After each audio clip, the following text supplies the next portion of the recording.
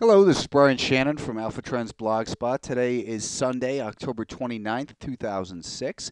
Let's go ahead and take a look at some stocks for trading this week. Now, the market seems like maybe it's going to start a little digestive phase. Let's see if Friday's selling turns into anything more significant. It's tough to say. The market is definitely extended, and we've got those semiconductors breaking down. I've got the cues on the screen right now. But I think that a little more weakness in the Qs down to 4160 would not be unexpected at all. And we really have to keep an eye on these semiconductors, particularly below $33 a share. But I do still think that, as always, it's a stock picker's environment, and there's going to be good stock opportunities to trade as well. So let's start out by taking a look at Arris Group, symbol ARRS. Their earnings have already been released. I'm not sure if that was on this day. I didn't check that carefully, but I did see they're out, so we've got that behind us, the event risk basically behind us. Now, this stock broke out on big volume. First, we had a nice volume move here when the stock was able to get back above its 10, 20, 50, and 100 to 200-day moving averages. Then it consolidated on light volume down, over the last week and a half until last Thursday.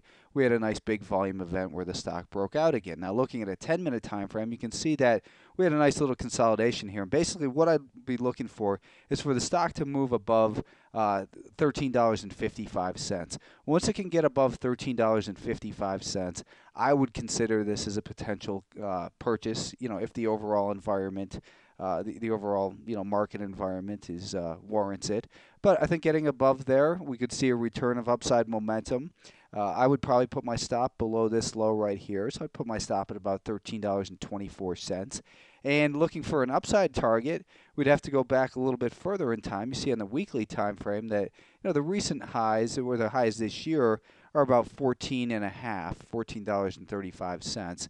And taking it back a little bit further in time, you see these 2001 highs up near 1570. And then if we back it up even further to go, let's go out to 100 months, we can see this, that's where that level I just drew in was. But we've got, a stock that looks like it's setting up nicer even on a longer term picture. So we'll just use a target of about 14.5 to $15 a share and risk at about $13.24. Monster.com also reported earnings. I don't know which day that was, whether it was on this little gap higher or this little sell-off. But when we look at the daily time frame, it was up, on increasing volume, and this, decline has come on diminishing volume. So we're starting to see now that the 10-day moving average is above the 20, which is above the 50, and the stock looks like it could reasonably, make a run for that maybe $43 level or so. As far as where I would buy the stock, I would say that you'd have to see it get back above about $40.70, the afternoon high from Friday, right in there. So I'd consider this as a purchase candidate above $40.70. And of course, not on a gap above there, but I like to see it trade up to that level and then punch through. Once I was in it, I would put my stop at about $40.24. And again, I think 43 or so looks reasonable for MNST, Monster.com. TELK, this is a company called Telik Incorporated. You can see we had increasing volume over here, decreasing volume on the pullback. And it broke below the 10-day moving average. But again, we don't buy support at 10-day moving averages. The 10-day moving average is just an inflection point, an area for us to get interested in looking at it on a closer scale. We'll do that in a moment. Let's first take a look at the weekly time frame and then even go back to a monthly time frame. So you can see that, maybe it's realistically got resistance up near about that $22 level, and I wouldn't even make that the target for now. In fact, for now, I would say a target on this stock would be up near about $21 a share, and that's just based on the measured move here, a conservative look at the measured move. And as far as buying the stock, I think you need to see it get back above $19.60. Take out these highs in that 5-day moving average. So above $19.60, I'd look to purchase this stock. And I think your stop could then go at about $19.35. So your risk in that case would be about 25 cents a share, and looking for it to move up to about $21. Earnings are due on this company on November 6th, so I think that we can see that move potentially develop before we have any risk of earnings coming out and messing our play up. Conor Medical Systems, CONR is the symbol here. I've got one small stock as well that I'm going to mention at the end of this video, so stick around for that if you're not interested in short sales. But Conor Medical, CONR, has been, it broke this uptrend line here, and it's been kind of struggling. The 200-day moving average is flattening out. Looking at a daily time frame, the stock looks like it's having some trouble in here. It's kind of making a little bit of a triangle, you could say. But because we have a declining 50-day moving average, I consider the stock guilty till proven innocent, and I think it's more likely to break down than it is to move higher. Of course, if it does move higher, that's what we're going to have a stop in place for. So here's how I think we ought to look to play this stock, or the way I'm looking to play it, rather.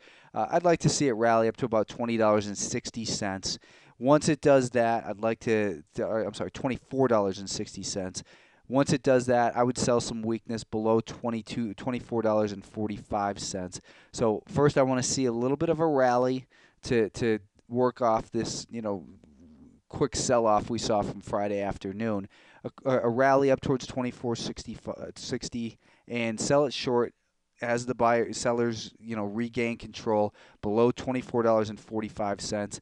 A stop, I think you could put around that 5-day moving average at about 24.88 or so. And as far as a downward target, I think you can look for at least a test of the $23 level, which would bring it down towards about here. And, looking at a bigger picture, this is, something that could turn into a nice little disaster. Earnings are due out November 7th on CONR. We tried Ceradyne on Friday, symbol CRDN, and I had suggested a stop that was just basically above this level here, and we'd entered our short on some weakness and got stopped out on that. However, I still think the stock looks like it's due for a nice cave-in. Now, earnings are due Wednesday morning, November 1st at 11 a.m. according to the information I'm looking at. Double check all this earnings information because I can't guarantee whether it's accurate or not, and I don't want to see anyone get blindsided by an earnings report. Best case, if you're really unsure, is to call the company. You can get their number at Yahoo Finance. But this stock looks like it's breaking down. The 200-day moving average is declining. So that tells me institutional money is leaving this stock.